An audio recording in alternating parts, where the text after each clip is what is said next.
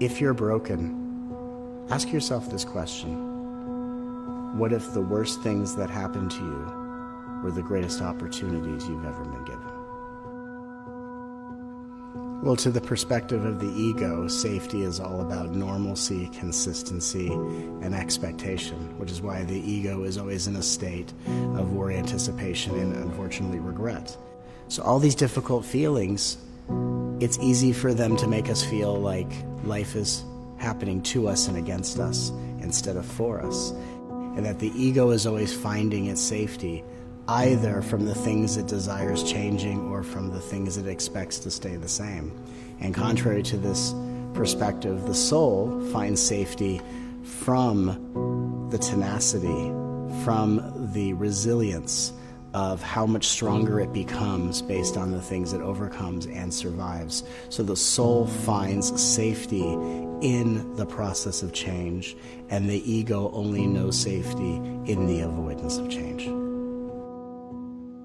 Any difficult emotion, any difficult experience is going to be a building block, a foundational piece for creating an evolutionary benefit on the soul level. And anytime we are having experiences of difficulty, we ask ourselves, who is having this difficulty?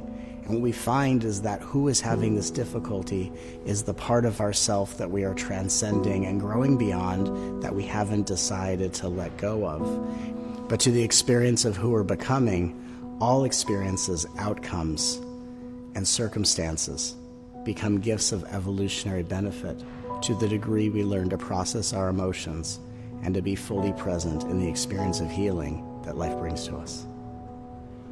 That's why it's so helpful just to ask the question, what if the worst things that ever happened to me were the greatest opportunities I've been given? Not to believe it, not to try to assume it's true, not to debate it. But when you ask what if, you are no longer in that moment battling with the circumstances of what is.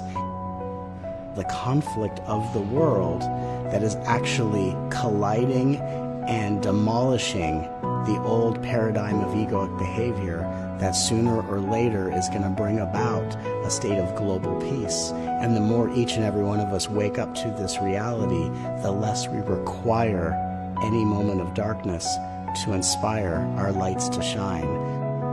What if the worst things that ever happened to me were the greatest gifts I've ever been given?